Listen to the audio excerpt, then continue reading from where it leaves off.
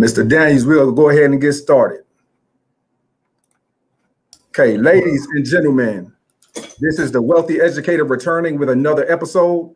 I'm actually very excited about this interview. But before we get to that, please be sure to head over to YouTube and subscribe to the Wealthy Educator. Also, share this live video and be sure to check out the previous interviews on the YouTube channel. Today, I have a very, very special guest, Mr. Anton Daniels. What's happening, fam? He's a social media expert and influencer, a user experience expert and practitioner, an entrepreneur. He has over 70,000 social media subscribers and over 5 million YouTube views. He's also very, very well versed in financial success. I'm gonna have to update those numbers, bro. Say it again. I'm gonna have to update those numbers more like 100,000 subs. Is that right? 100,000 subs, 8 million. Oh my goodness. Okay. Yeah, okay. I got some old information. That's cool. That's all on me. That's all on me. No, it's all good, man. Everybody should probably grab a pen and a pad because he's definitely gonna be dropping some knowledge. Ladies and gentlemen, Mr. Anton Daniels. Mr. Daniels, good? How you doing, man? I am phenomenal. See, now you about to make me pull out the Rolexes now. I got to get out the green boxes. I got to switch from the Apple Watch to the Rolexes. Oh, you doing it like that, man? Yeah, we're going to do it a little differently today, so it's all right. You got to flex on me today, huh? Not on you. I just want to inspire the people. I just want to ensure that they understand that I am the greatest C student of all time. Hey, I'm glad you mentioned that because we could probably dive into a little bit of talk about community college. Cause I did watch that video today. Yeah, absolutely, 100%. If they can afford the Rolex, that's a good thing. That's cool. Absolutely. Hey, man. So go ahead and tell the viewers a little bit about yourself, man. So, born in Detroit, Michigan, straight out of the slums, so to speak, and to a larger extent, I think that the things that I've been able to endure through in my short life, because I'm still under 40, I just turned 39. But the interesting thing about it is that I think that my life story and what we highlight in society is clashing, because often at times I see people say stuff like, well, you know, wealth is quiet, or money is silent. People that really have money, you know, they don't really talk about it or anything like that. And that's not true. That's not true. It's just that the overwhelming majority of people aren't in the rooms to be able to hear how loud this money really is. When you're in these social circles and you're in these spaces, people that have resources, they are very, very loud. And that is the absolute truth. So the thing that I want to highlight about my journey in my life, just as an introduction, so to speak, and then you can ask me whatever question. My whole life is an open book. But the thing that I want to highlight is just that I was very much a C student, and that, and I tell my daughter and my wife and all of the different people that I coach all the time is that I really wanted to be successful. I just didn't want to do it in the ways that was championed within our culture. Often at times is that you have to be a basketball player or you got to be a rapper. And I think that more people should be celebrated that is doing it the legal and the traditional way, in which, you know, I went to a regular high school in Detroit. I went one semester into a big college. I didn't like the debt that came along with it, so I paid that off immediately. I got a really good job. My brother had got me a job in a plant in Detroit, and then Eventually I got fired from there right before the recession. So I went broke. I was married. I had a kid on the way. And so I lost everything. And I mean, when I say I lost everything, all my cars got repossessed. I moved back in my parents' basement, the whole 9 yards. 10, 12 years later, I'm richer than ever. You know what I'm saying? Trying to become a deca millionaire. So the point that I'm making, and we can dive into the details, obviously, but to just start off, the point that I'm making is that if I'm able to do it as a C student, is no reason in the world why you can't take the exact blueprint that I'm given on a daily basis and copy it and implement it and do it for yourself. It's all about being intentional. Absolutely. That's some good stuff, man. So I have paid a lot of attention to some of your videos, and I saw that you were married approximately 16 years, correct? Yep, 17 years in June. 17. Congratulations on that. I'll be 16 in July. Congratulations, fam. Hey, appreciate that, man. Appreciate that. They don't like to celebrate it. I talk about marriage and the business behind marriage and all of that too. They don't like to talk about that. Hey, it's something we need to talk about. Those are the discussions we need to have. Absolutely. Because I think you give a lot of your success to your wife. Tell us about that.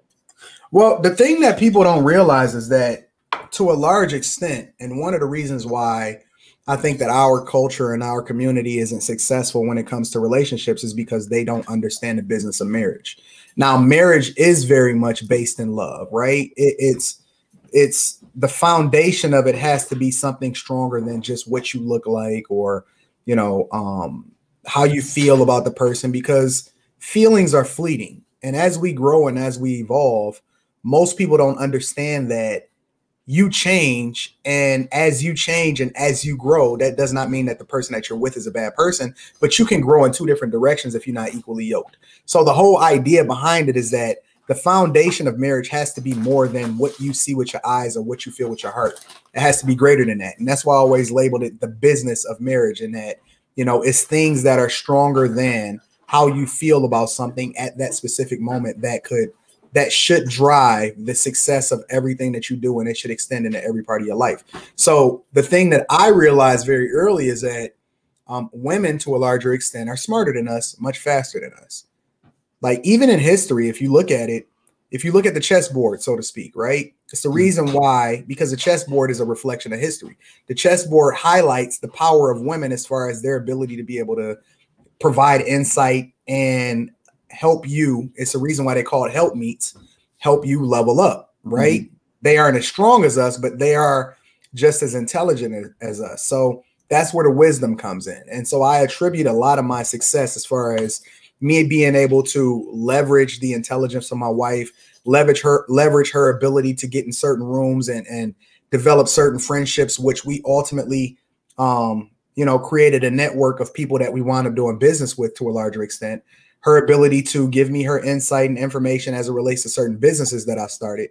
I give a lot of that credit to her and her ability to buy into what we do, not just from a love and relationship perspective, but the business of marriage also. Yeah, and marriage definitely is a business. Obviously, it has a lot to do with love, but it also has a lot to do with business. And absolutely, I give credit to my wife all the time. Like, there's a lot of things she has encouraged me to do. And if it wasn't for her, I definitely would not be in the position I'm in right now. Absolutely. And, we're headed towards financial independence, and, hopefully I get here sooner than later. But without her, I don't know where I would be financially. Yeah. So I absolutely do appreciate you mentioning the business side of marriage, because a lot of people don't see it. You'd be surprised how many guys have reached out to me like, yo, I'm so glad that you are not on the extreme side of the manosphere as far as highlighting or pushing for hate towards the opposite sex. No, I just believe in holding people accountable at the same time of evolving and growing financially and emotionally and from a character perspective. So I just like to be objective. I don't lean one way or the other. I try to be very temperate in the things that I do, but at the same time, I think it's important to highlight the uncomfortable conversations or discussions that we often like to ignore, as far as being able to really develop who we are as a character and then have that translate into every other aspect of our life. You're absolutely right. And I can appreciate that, man. So your wife has been a stay-at-home mom since y'all been married, right? My wife has not worked, not since we've been married. So when we first got married, she was already working. And she was just busy. She was just doing doing her thing, but we had already established that when we had our daughter, which was over 13 years ago, that she was going to stop working, focus on being a mother, and then evolve based off of whatever it is that she found was best for her as far as her truly living in her femininity, figuring out what her purpose is, all of that. So, you know, we didn't want to raise our daughter in a daycare. We didn't want to do anything related to that. And it forced me also to develop an insane work ethic. So my wife hasn't worked in over 13 years. Now she's decided to go into nursing because that's like her lifelong passion.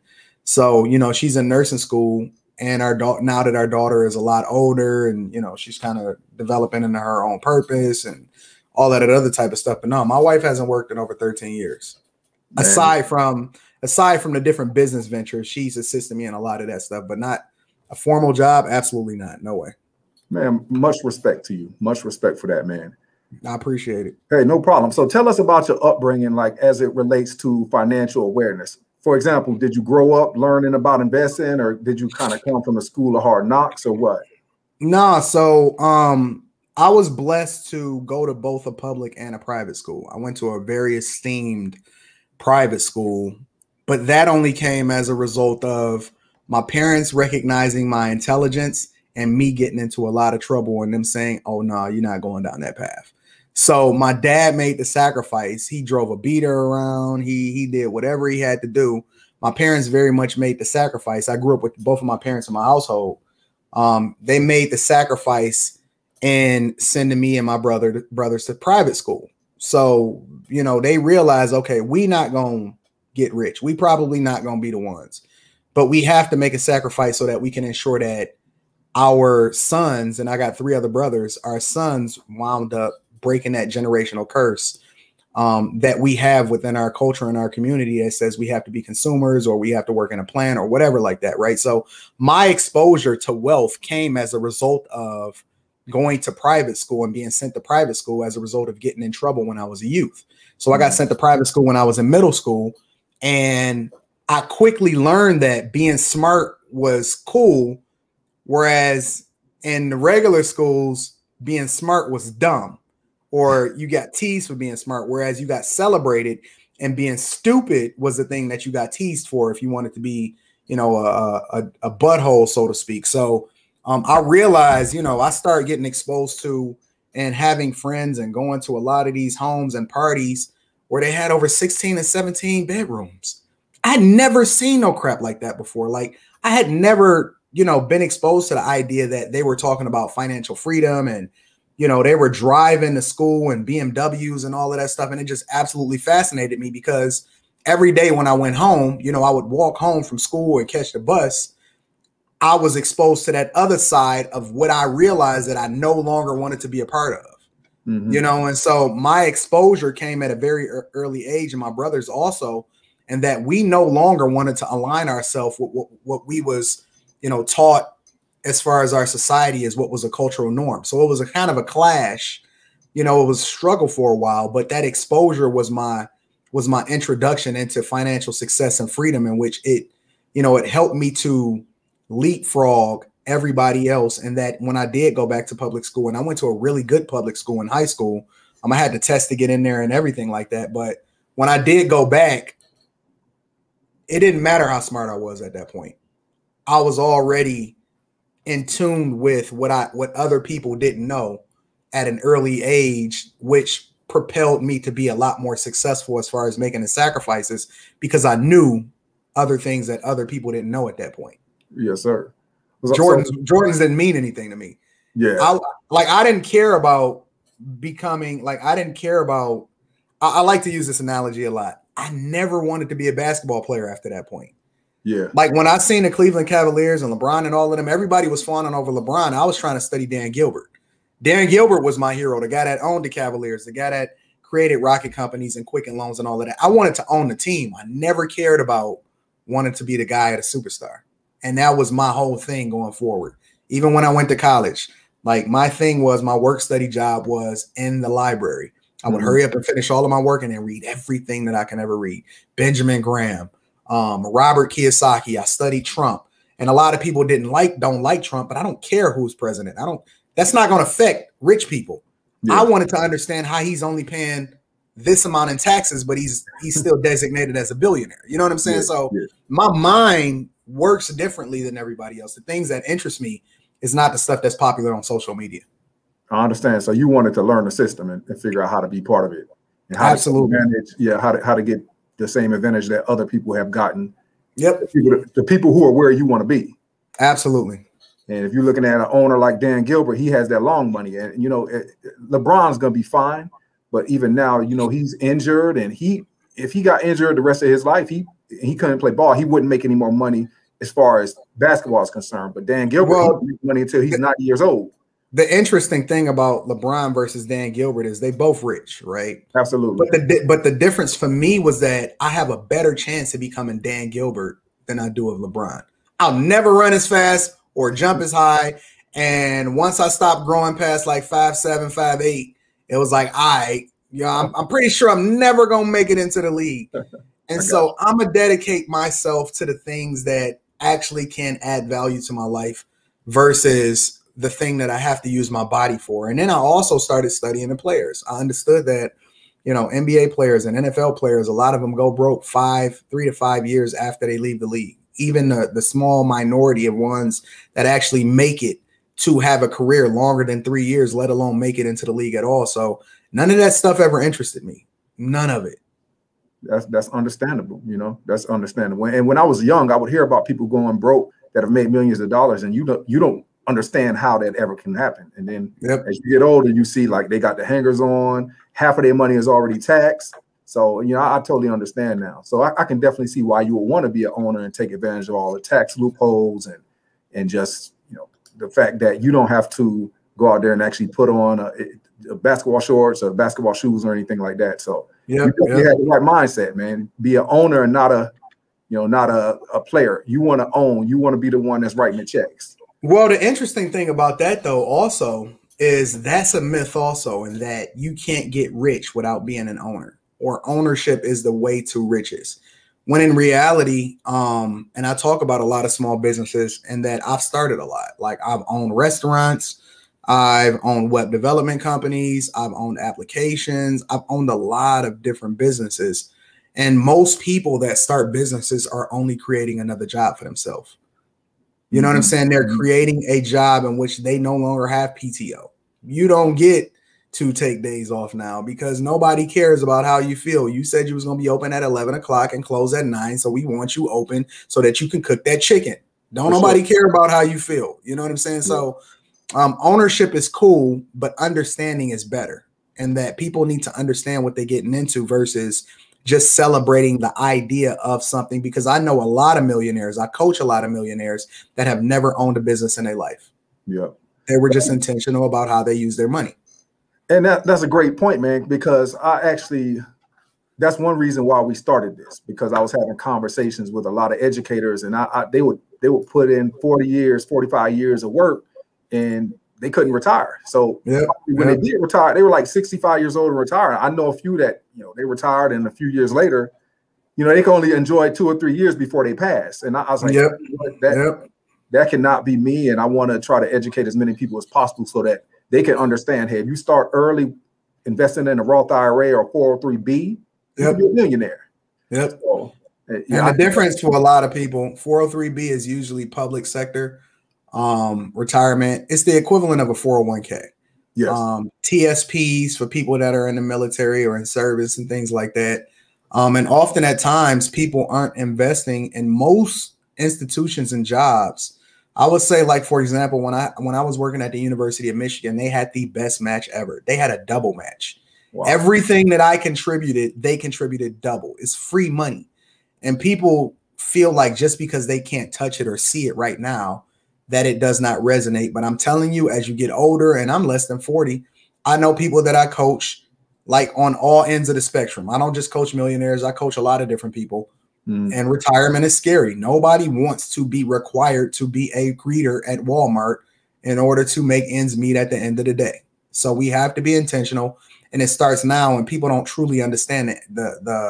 the impact of compound interest. Everybody wants to get rich now. Everybody wants to have a hot girl summer. Everybody wants to get that Benz now, which that's cool. Like, enjoy it if you're getting it. But at the same time, you have to be intentional in the things that you do if you really want to enjoy it for the rest of your life. Hey, man, absolutely. I totally understand where you're coming from with that. Now, why don't we just kind of dive a little bit into your background as far as, you know, so once you graduated from high school, what did you do after that? I went straight into a major university for one semester. I looked at that college bill and the student loan that came along with it, and I was like, nah, this is not the move for me. Yeah. So I got out of there. I dropped out, and I paid off my bill. So I had no debt going out of college.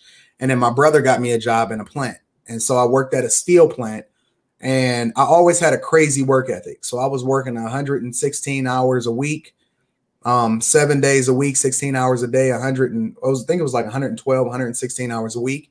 And I was making a lot of money. I mean, at 19 years old, I was making over $120,000 a year. I was making $118,000, $120,000 years very early. But the interesting part was that I was balling. I was having a good time. I was taking 10,000 with me down to the casino. I was having, across Canada, you can get in when you're 19 instead of 21 and all of this other type of stuff. And so, me and my girls or whatever it was that I was interacting with, we was having a phenomenal time. So I was spending all of it. And an OG that I worked with, he was like, hey, what's going on, Anton, in the locker room at the job? And he said, yo, I need you to do one thing for me, youngin'. And I said, what? He said, put up a quarter of everything you make. I said, that's a lot of money. Yeah, I mean, that's a lot of money. And I was like, he said, trust me, fam. Trust me. Just do it. If you do whatever you want, if you don't hear nothing I ever tell you, put up a quarter of everything you make. So I started doing it. I started stashing away and investing a quarter of everything that I made.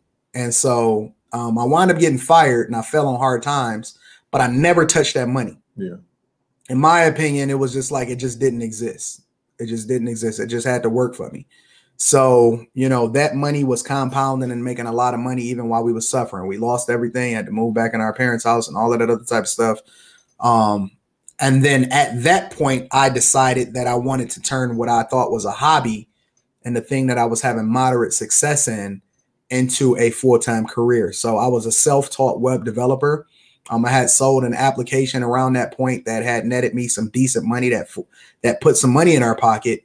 But going through what we went through instilled discipline in us. It instilled the fact that, we can survive or we can live and be moderately successful without being extreme and still having a lot of money. And so at that point, we evolved to the point to where I was working 2 jobs. I was working full time on 2 jobs and I was going to school online.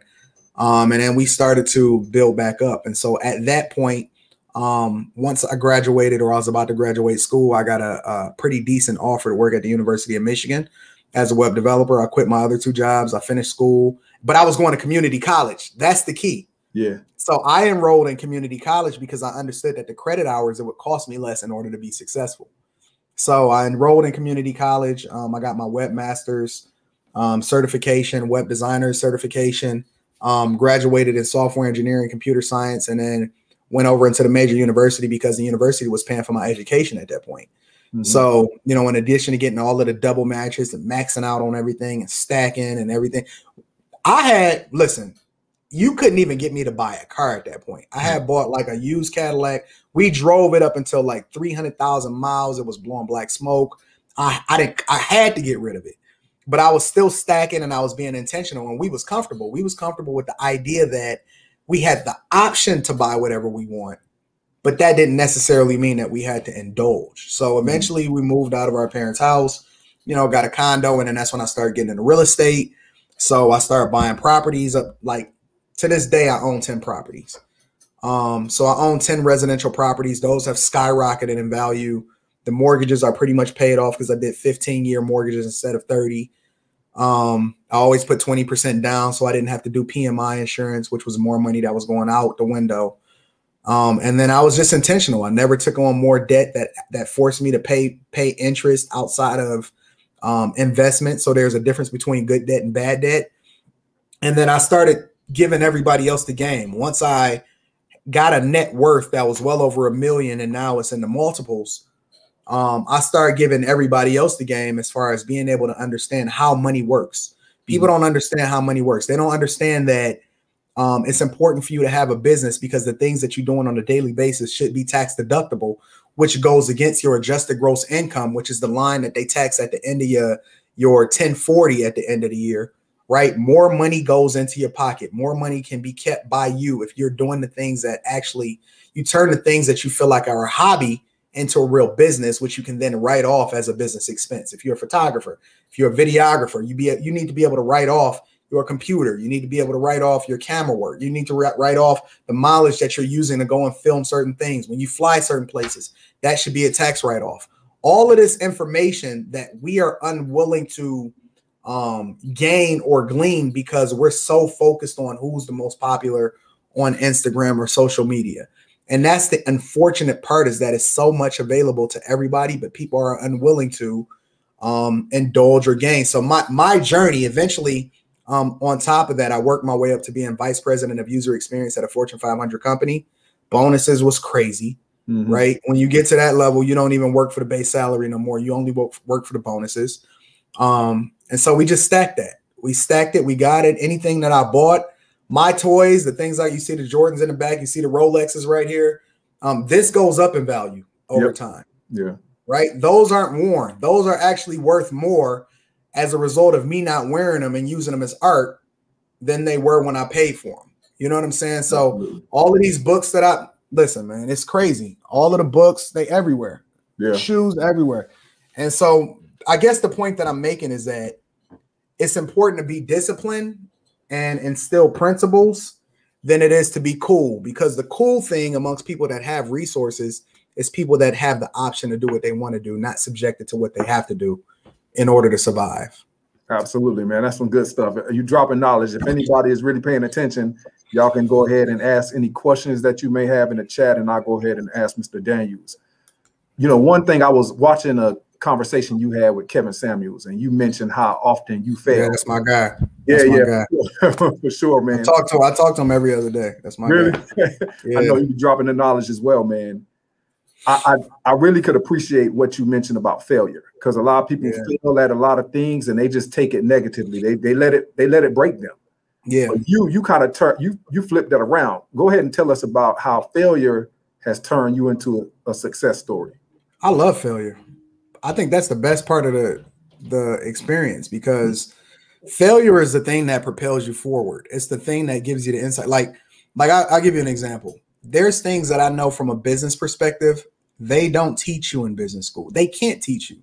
Most of the people that's teaching these classes in business school have never really started a successful business.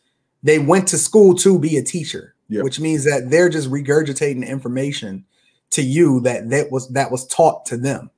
But as far as the things that I know and the understanding that I got, it came from real life experiences. So failure, to a larger extent, is the best teacher, because it teaches you how to make adjustments and how to do things differently. So failure for me, I embrace it because I understand that. So I'll give you an example. I probably failed, I would say, maybe 30 times for every one success. Wow. But that one success is crazy. Yeah.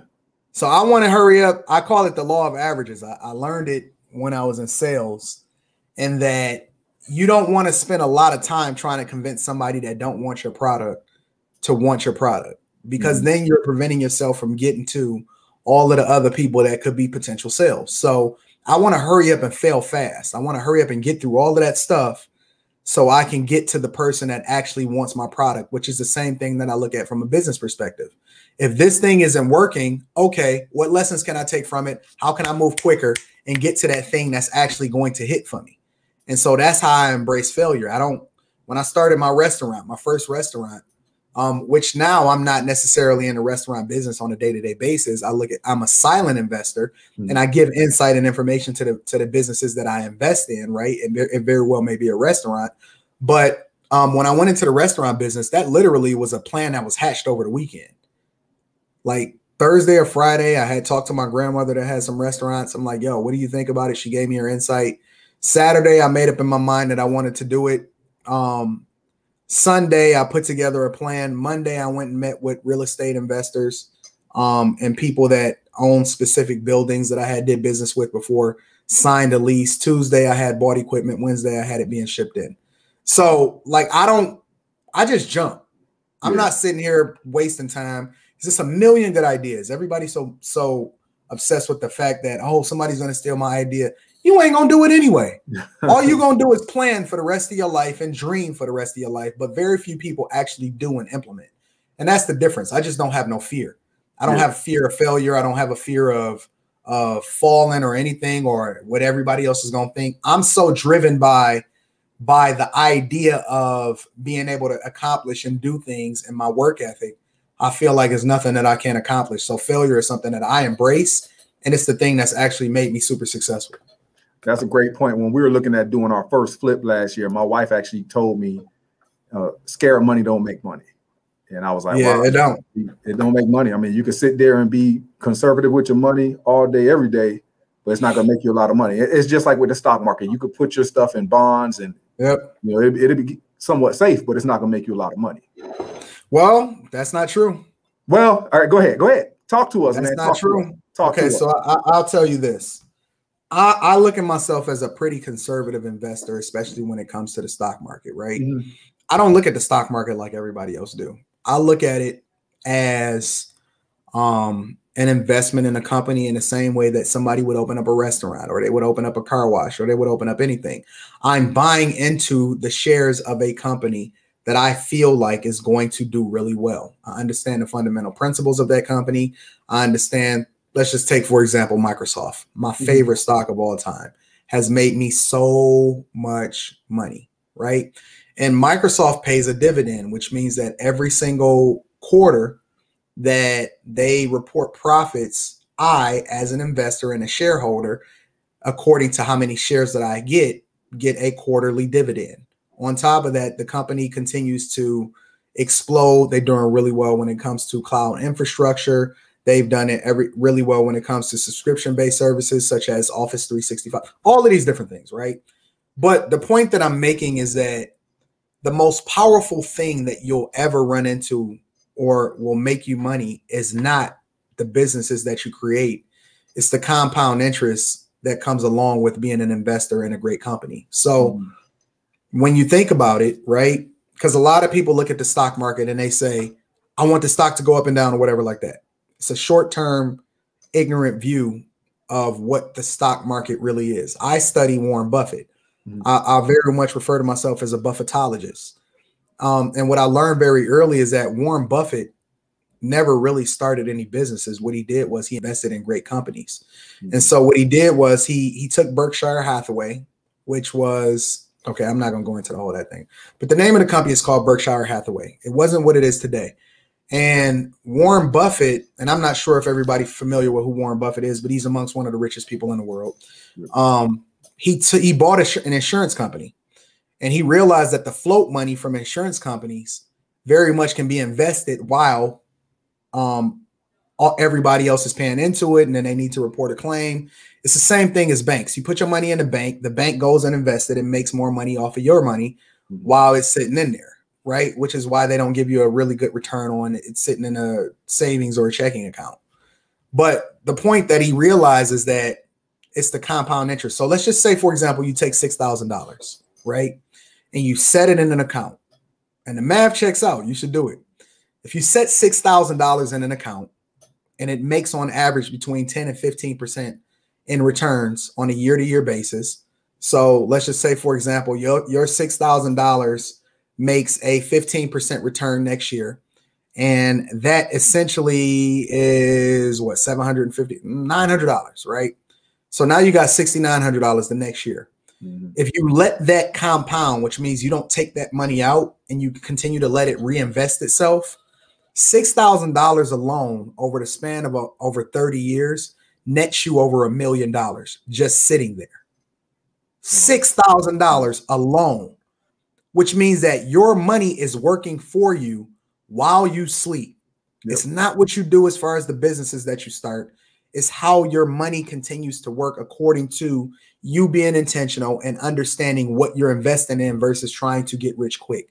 So when people tell me that money in the stock market will not make you rich, I will say that I've made more money as a result of letting my money sit, and you're not being taxed. That's the key. Yeah. Your money is being reinvested. So I've made more money as a result of letting my money sit and continue to contribute to the stock market as far as the companies that I believe in and the different investment strategies, having my Fidelity advisors go over my portfolio every 6 months and things like that. I've made more money doing that than I have in any other space in my life, including real estate, the businesses that I've started, the whole 9 yards. Man, that's awesome. That's some good knowledge you're dropping right there. So since we are talking about the stock market, let's kind of dive into it a little bit. Mm-hmm. I am more of a JL Collins person, so I just put everything into index funds, VTS. Okay. What do you think about index funds as opposed to, trying to find those individual stocks? I believe that index funds are cool. I think that index funds are less work. I like to have a balance in that I like companies that I truly understand. So, for example, one of the things that I learned from Warren Buffett is that when you understand stuff, one of the things that he does, and I do this to this day, is he reads a lot. He spends the majority of what he considers work studying. He studies the financial reports from Ford back in like the 1960s and 70s because they had great years. And he's trying to figure out how he can duplicate that and use that. So he might go and buy Coca-Cola and then raise the price 1 penny. You know what I'm saying? Or he might go and buy Geico and then use that float money to invest in more companies. Yeah. So my strategy as it relates to stocks is to truly understand the companies and then develop a long-term view, at least 10 to 15 years of me wanting to sit on that for an extended period of time because I understand that it's a growth opportunity. I invested in Amazon really early. I invested in Tesla really early. I invested in Apple way before they split. Microsoft has made more millionaires than practically any other company from the stock market in the United States. I invested in Netflix really early. I've never sold my positions in any of these companies because I got a long-term view. I hold everything because why would I sell it if I truly believe? I don't go with the ebbs and flows on a temporary basis of how stocks are doing. I'll give you another example. Last year, now look at my portfolio as a 7-figure portfolio, right? I did over 78% return as a result of continuing to buy in the dip instead of selling when everybody else was panicking in 2020 when the pandemic hit. Yeah. It's crazy. Yeah. Great. 78% return. Let's just take a flat million just for conversation purposes. That's $780,000 that I've made just off a flat million, let's just say. In return for the companies that's been really awesome for me. Yep. Where you going to get that from? Where you going to get that? Where can you get a 78% return in 1 year? I'm only looking for 12 to 15. Yeah, absolutely. And I know some people, they think I'm a guru on finances, but they messaged me like right when the pandemic hit and they were like, I'm gonna pull my money. I was like, no, don't do it. Just buy more. And they pulled it. And it's like, man, they pulled it right at the bottom of the market. Well, everything is cyclical. If you study history, if you study the crash in the 80s, the dot-com bust in the 2000s, the recession in 2008, everything comes back. Yep. It's all cyclical. And what people don't understand that rich people really do know is that dips are buying opportunities, not a time that you panic. Any decision that you make under duress will ultimately lead to your demise. And you can use regular everyday experiences. If you want to use your favorite hip hop, use Tupac, right? Yeah. He signed a bad contract when he was in prison because he wanted to get out so bad and he was emotional when he was making a decision under duress that he signed a contract practically on a napkin. Yep. You know what I'm saying? If you look at all of these cash advance places, they are in areas where people are making decisions based off of their current circumstances instead of paying attention to the idea of what it's going to do and impact them long term. It's the reason why cash advances thrive in deprived communities. Absolutely. And you never see them in a rich area of town. 100%. It's a reason why they have show cars on the car room on a showroom floor. They want you to make an emotional decision because they understand that when you drive that car off the lot, it's going to depreciate by 10%. And that new car smell is going to wear off one day. Yeah. You know what I'm saying? So the point is that when you make decisions under duress, panicking based off of what you see the market doing currently, instead of having that long-term view and the discipline to be able to stick around long enough to see the benefits, you have far different results. It's a huge difference between the people that are successful in that circumstance and the people that aren't. Man, some good knowledge you dropping. As my man Don just said, he had a question, and we can go to that question before we continue. He said, is there anything on your journey that you would go back and change? Nope. Not one thing. I mean, I love the failures.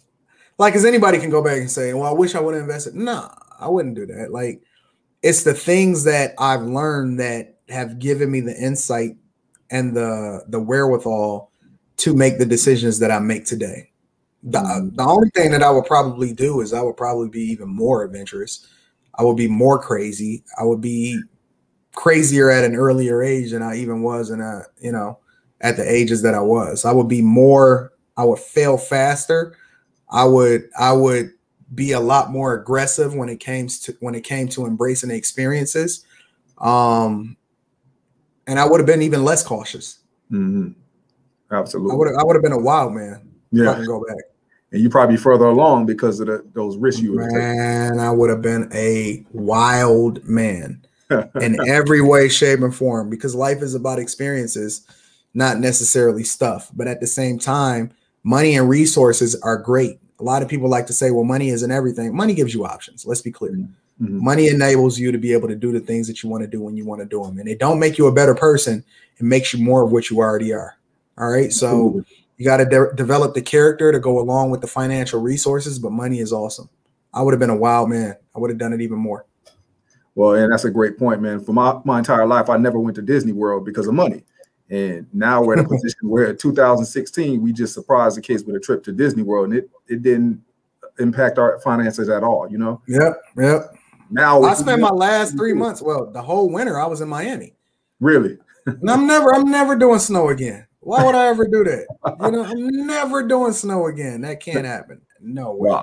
Yeah, I love Miami. That's where we got married in 2005. Great city, man. Great city. We gotta go back sometime, you know? Yep, I love Miami. Well, hey, I'm gonna go back to your comments about community college. Now, you know, I'm an administrator, so it's not really popular a lot of time when you try to encourage kids, hey, go to community college for 2 years, save some money, save about $50,000. Mm-hmm. Or even if sometimes you might take a year off and find yourself, find out what you really want to do. Yeah. And it's not popular a lot of time with people, but just kind of speak on that. Like, what does that necessarily have to do with long-term success? Well, this is so funny because, going to community college for a few years and then transferring and not incurring that debt, our degrees say the same thing. But, we have a culture that, it celebrates and highlights the absolute wrong thing, which means that they're so focused on the thing that's popular instead of focused on the thing that's best. And so it's a benefit now type of culture. And what people don't realize is that community college is the way to success for the overwhelming majority of us. And the reason why it's not popular is because college in itself, especially from a young person's perspective, is largely based off of how they can have fun and not how they can be educated in the first place. Yeah. Which is why colleges don't even let you take real classes until junior year. Until you prove yourself after you did all of the core classes, which you paying for that. You're overpaying to be able to go out there and I'm going to just say it, go out and have a hoe phase, for example. Like you want to go party, you want to go and do the things. You so busy focused on impressing your friends and all of that. Yeah. And it's unfortunate, but it's actually fortunate too, because those learned lessons, the things that we should be implementing into our kids as a result of our experiences should be different from the things that we experience. Like our parents, or maybe our parents' parents, probably didn't even know any better because a lot of people are first generation as far as going to school. Okay, cool. So you made a mistake. Are you going to hand that same narrative down to your kids? Are you going to let, because my daughter, I had a conversation with her. My daughter never got a B in her life. She like, Dad, you went to community college, right? I'm like, yeah. She like, that might be the wave. Like my daughter at 13 is very much already understanding exactly what it comes, what comes along with. And keep in mind, my daughter manages her own portfolio since she was 6 years old, and she's ever received allowance or birthday money. She's always saved 25% of everything that she's ever had. My daughter is richer than most grown folks from her own efforts and being intentional. She made, because she very much followed my same path as far as her investment strategy in the companies. She just wanted to understand why we are investing in what we invested in. She did a 78% return too. Wow. Yep. Exactly. You know what I'm saying? Like my daughter very early was crying when I took her to, she got her birthday money and she said, Dad, I want to get this. And this is back when she's like 9 years old. I said, well, if you buy it now, then you can use all your money to get it, or I can show you how to flip that. She was like, okay, what? Took her to Sam's Club. Had her spend her own money to buy all of this candy at a discount. She was crying like a little baby. I mean, Dad, I ain't got no more money. I said, Les, chill out. It's okay. We went to church. She sold all of that. We went to our neighbors. She sold the rest of it. She had made like a 500% return on her money and she was stacked. Since that day, she's been different. Her whole wiring is different. Uh-huh. She's looking at the trampoline park called Defy that she go to every day. And she was like, you know what? I could get a job, but I'm thinking about taking some of my money, renting the whole thing out, and then charging everybody $15 to get in. What you think about that? Really? Like, that's how she think now. She got a whole different mentality. So we doing ourselves and our children a disservice when we don't communicate to them the mistakes that we made and how they can do things differently. And one of the biggest things that you can do is talk to your kids about the benefits that come along with community college, because debt is the antichrist of success. Yeah. You can't take a cup, put some holes in the bottom of it, and no matter how slowly it leaks, it's coming out, and you want to keep pouring water in it instead of plugging the holes first. The holes is the debt. Yeah. Get rid of the debt first. Get rid of that 20% interest that you're paying on your credit cards, those student loans that you're going to voluntarily take and then complain to the government that they should forgive them. And that doesn't teach you a lesson. It just teaches you to continue to perpetuate bad behavior. It doesn't teach you not to no longer take out bad loans or to work during college or all of this other type of stuff instead of partying. We need to be intentional as far as having these conversations. And it's one of the reasons why I resonate with people, because I'm going to show you. I'm going to show you the Rolexes. I take people to the stores with me to buy my stuff. I'll show you the shoes. I'll show you the Tesla that I bought my chick. I just bought a penthouse that's off the water. We moving right now. The only thing that I got in this mug that's not broken down is my background. Like, you know what I'm saying? I'm going to show you all the success, but at the same time, I'm going to take you through and show you the failures and the journey along with it. I'm going to give you the whole story. And that's how people become more successful, by getting understanding and not necessarily by feeling their way through life. It's about being intentional.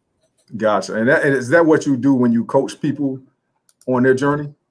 I kick their butts. Listen, I tell people from the very beginning, if you are uncoachable or you are easily offended, I am not the person for you. Because I'm gonna tell you exactly who you are. I'm gonna tell you, yo, if you out here for the streets, I'm gonna be like, oh, you for the streets. You're not trying to get married. Oh, you trying to look good instead of actually be rich. But you're really broke. You know that, right? Like, I'm gonna tell you the whole 9 yards. I don't pull punches because I got the information, and the barrier to entry is humility. So I'm gonna humble you, but I'm gonna celebrate you when you do awesome things too.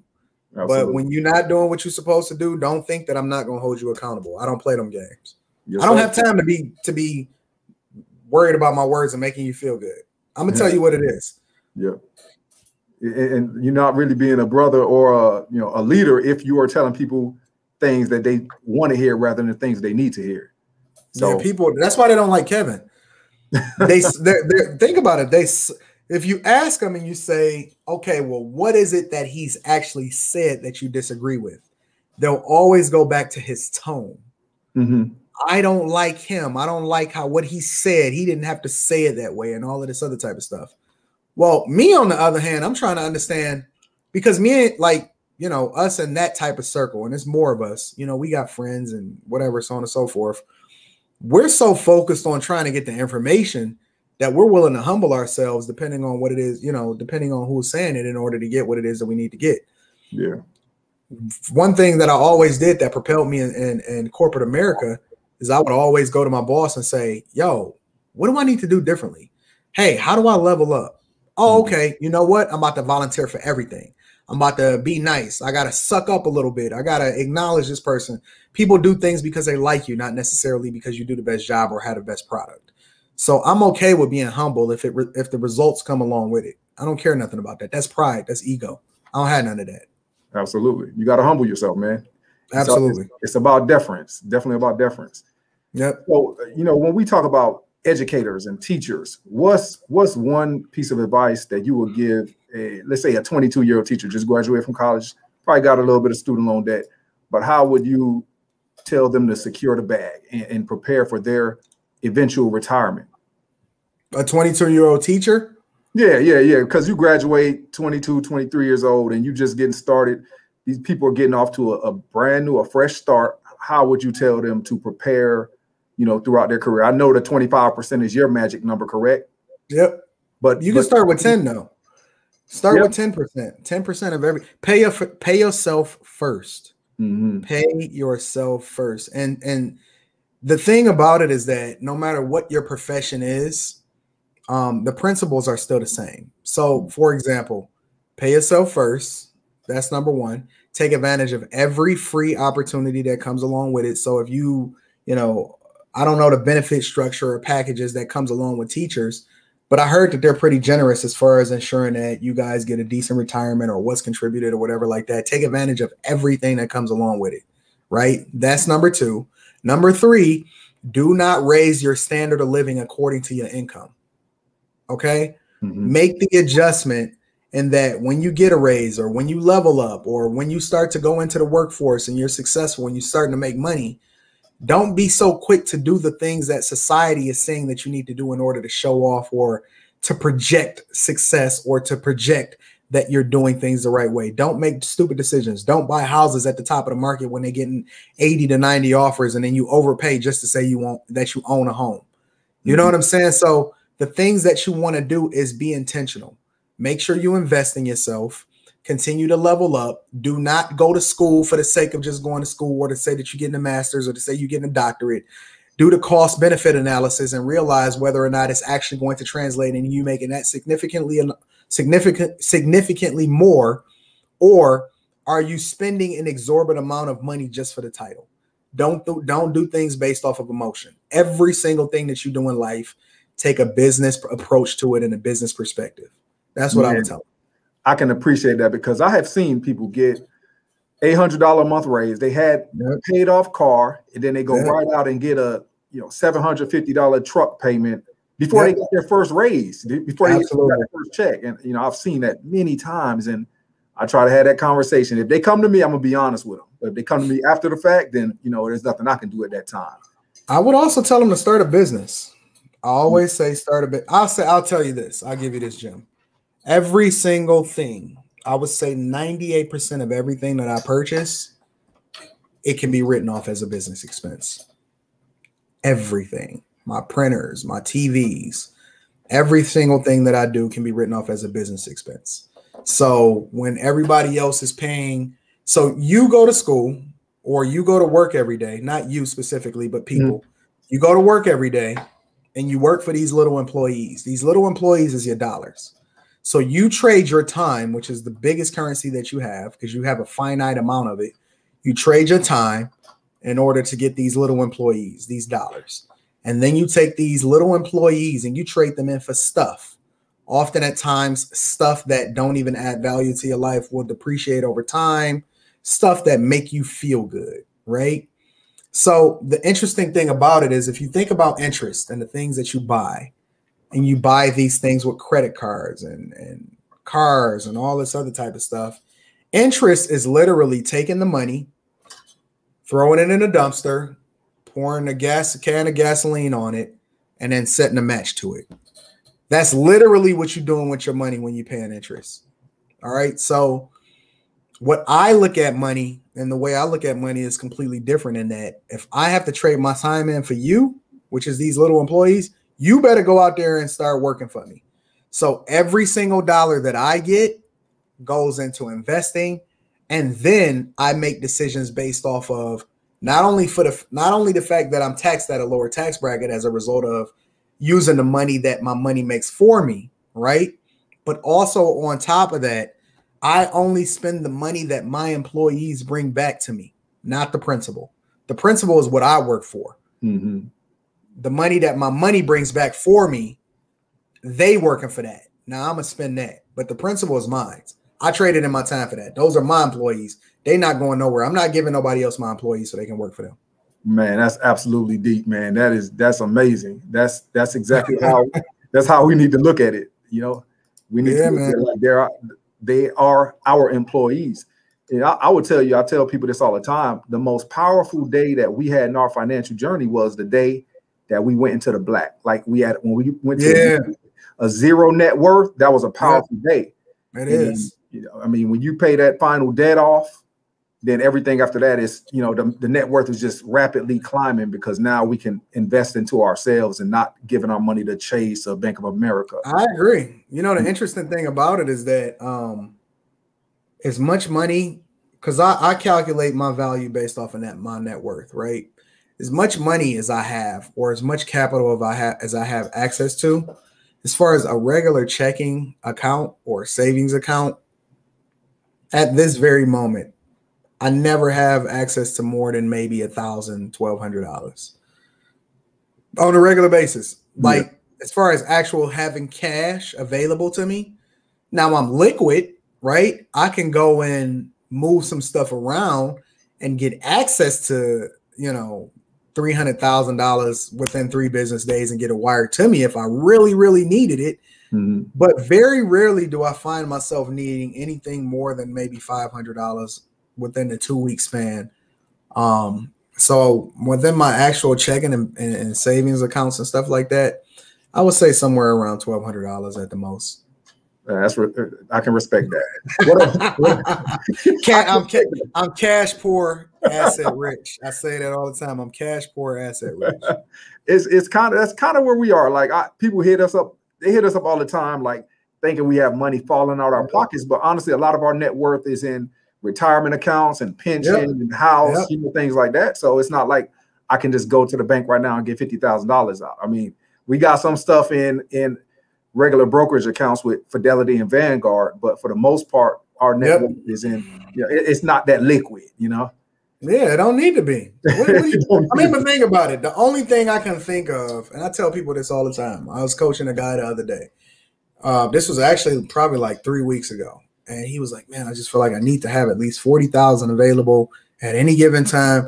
And I said, okay, well, what do you need more than $1,000 for on anything, just in case of emergency?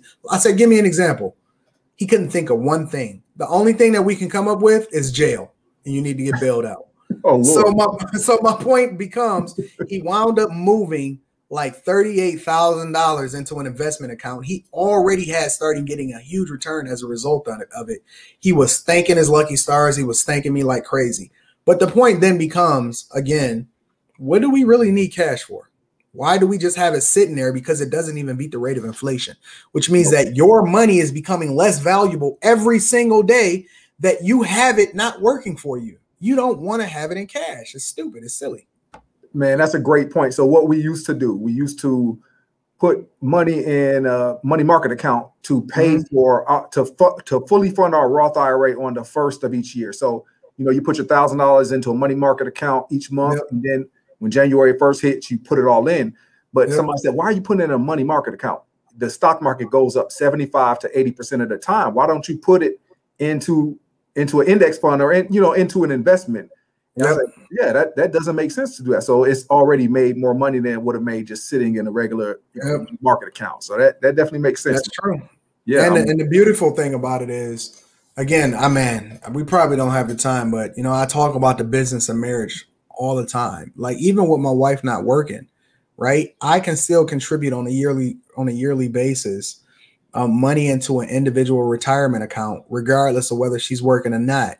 For both of us, I get double the benefits from the investment perspective than I would if I'm just doing it from a single perspective. There's so many benefits that come along, and I'm not just talking about the tax benefits, like me being able to, if I don't have enough write-offs, but then I can use her married filing jointly in order to leverage going into a lower tax bracket in order to ensure our success, because all of those write-offs also contribute to lowering my adjusted gross income in addition to what I'm investing in these different retirement accounts.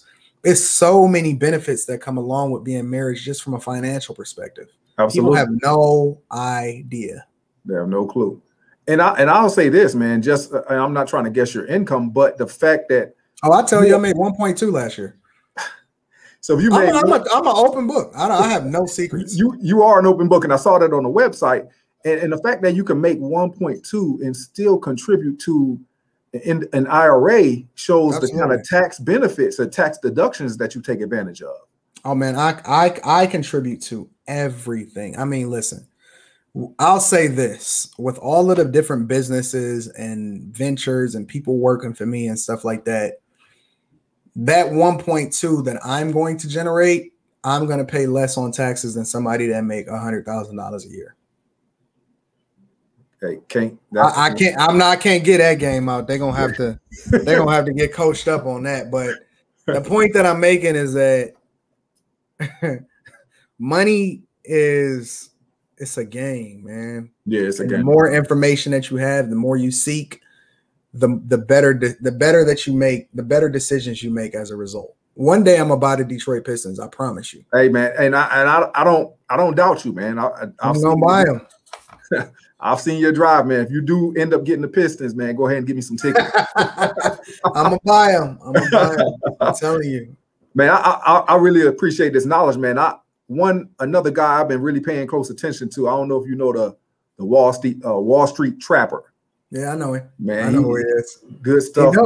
He dope. Really good stuff. But guess what? He's not ever going to be as popular as, say, name you whatever random, rapper out here. But he has so much insight and game and knowledge, and it's so unfortunate. I mean, it's not unfortunate for the people that actually find the information or find him or find the value that he brings. But I'd rather spend, and again, this is the way that I was trained coming up, I'd rather spend the majority of my time embracing and gleaning information as a result of listening to content that he may have than any music or video where somebody is telling me how they ran up in somebody's house or how much they twerked last night. And I'm not saying that you can't do it, right?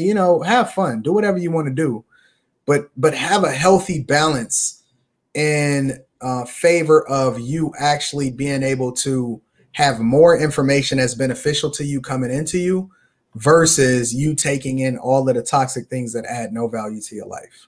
Absolutely. Good stuff, man. Good stuff. Yeah, man. So I'm going to give you a few prompts. We're kind of winding down on time. I'm going to give you a few prompts. If you just want to, say a few things about that, we can go from there. Okay. Yep. Absolutely. Let's rock. All right. Minimalism. It's everything.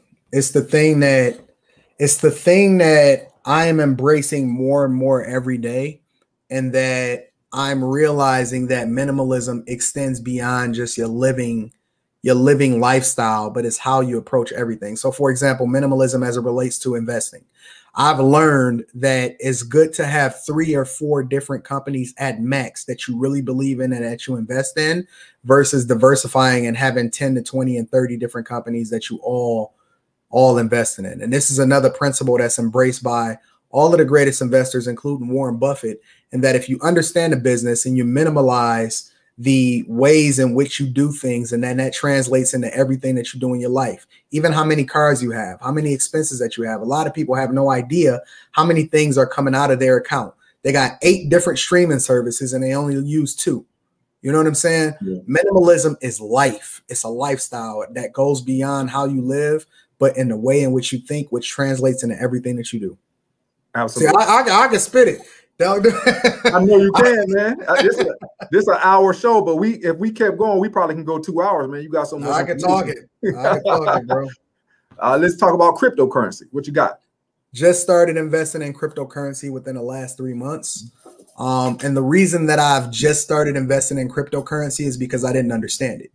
So I truly live this life when I say I don't do anything that I don't understand. I don't just ride bandwagons, because when I really started diving into it over a 6-month span, I started to understand the impact of fiat currency, and that the government, any government, not just the US, but any government's current currency has to be backed by something in order for it to have true value.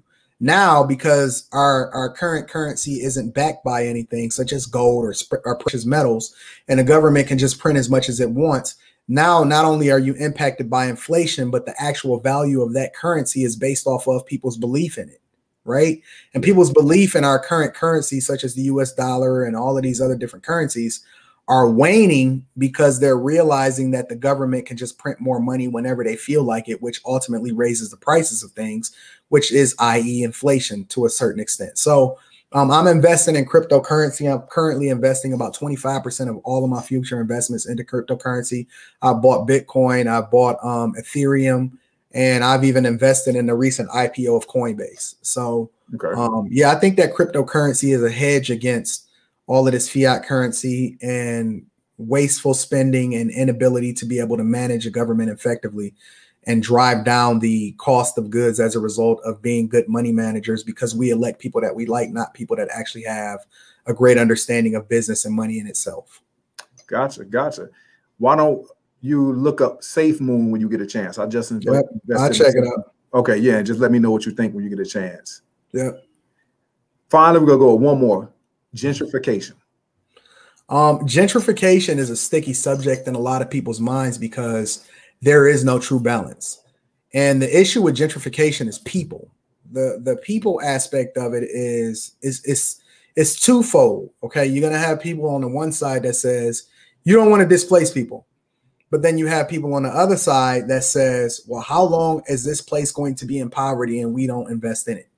So where's the healthy balance, right? Yeah. One of the things that I think that Detroit is doing really well is they're having the different places that's being built up, because downtown Detroit has evolved beautifully. And they're saying, okay, well, if an investor want to come in and be a part of this particular area, then they have to allocate or designate a specific amount to people that may not make as much as the ones that's going to drive up the price of housing in this specific area. So there has to be a healthy balance, but gentrification, in my opinion, is necessary, especially when you take into consideration or you look at these areas that is absolutely destroyed and it's unsafe to live in. And there is no incentive for somebody like me to go in and invest and spend my hard-earned dollars to help build up an environment or a community that's just going to be torn down or dogged out by the culture or the environment that's being perpetuated in that specific area. So it needs to be a healthy balance. I do think that anything in its extreme, whether it's extreme on the negative side or extreme from, okay, well, we're going to drive the prices of this place up and drive all the people out, are it's not good. But I do think that as much as people don't like it, gentrification to a larger extent is necessary, but it does not have to be negatively impactful if we manage it correctly and you have the right people in office that knows what they're doing as far as giving out these incentives for these companies to come in and build up a specific area. Man, some good stuff, man. Good stuff, man. Hey, we can keep doing this, man. Listen, when we talk about money and all of this is what I do. This is my talent. I mean, I almost feel like, some people was blessed with height or run fast or all of this other type of stuff. I was just best with business acumen. Absolutely. And work ethic. That was my talent. How many streams of income do you have at this time? Probably about 7. About 7? Yeah, I would say 7. 7 in that I don't look at the different. So, for example, if you say, okay, well, Anton, you're a silent investor in 4 different restaurants and 3 of them are profitable right now. I don't count those 3 as different streams of income. That's one company. I have one company that's set up to manage ADAN Capital, which is set up to manage all of my silent investments and angel investments in different companies. So that's one stream of income. Then you may have another stream of income as it relates to this company, which is ADAN Media.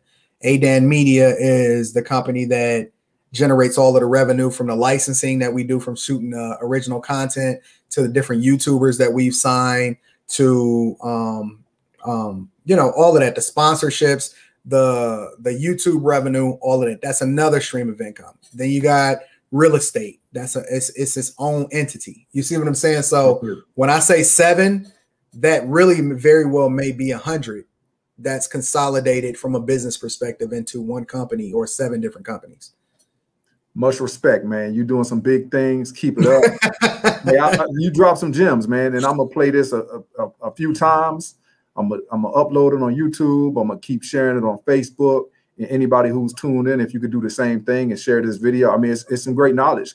Why don't you give everybody some more information on how they could find you, how they could follow you, any other businesses that they can help, you know, invest in?